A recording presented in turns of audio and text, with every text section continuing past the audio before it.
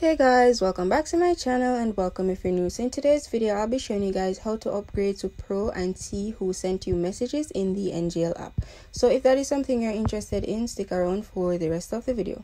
Now there are actually two ways to know that you received a message. One is by actually getting notification to your device if you turned on notification for NGL, and the other is by seeing a red dot beside inbox which indicates that you've received a message.